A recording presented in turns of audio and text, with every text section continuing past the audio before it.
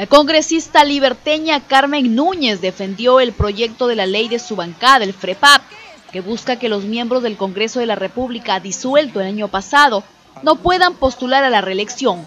Dice que los peruanos deben ser consecuentes con lo que dicen y mantiene la esperanza de que sea aprobado. Siendo consecuentes, hubo un referéndum en donde a la población se le preguntó, ¿qué dijeron? Que no se estaba de acuerdo, que congresistas que ya habían trabajado, que no vuelvan a postular, y siendo consecuentes a ese que fue pedido de la población, un congresista de mi partido ha sacado ese proyecto. Lógicamente tiene el respaldo de la bancada FREPAP. ¿Y usted cree que esto, digamos, se vaya a ejecutar, digamos, se vaya a poder aprobar? Bueno, ¿qué decirle?